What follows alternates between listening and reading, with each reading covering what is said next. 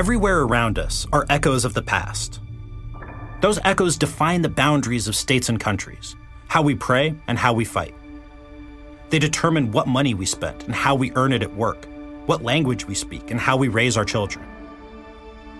As Mark Twain said, history doesn't repeat itself, but it does rhyme. I'm Patrick Wyman, the host of Tides of History.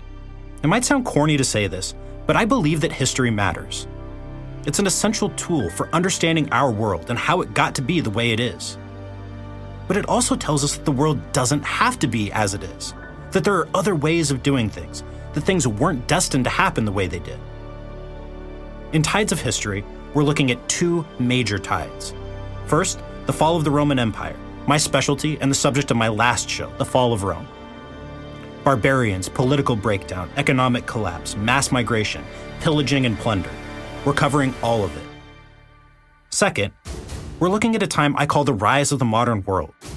The roots of our own present world can be found in the 300 years between 1350 and 1650 AD.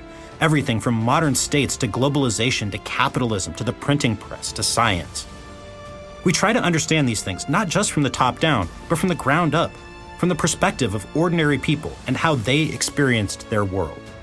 It's all there, and so are interviews with academic historians, journalists, and a whole bunch of other interesting folks with something to say about history. Follow along with me as we explore these and many other topics,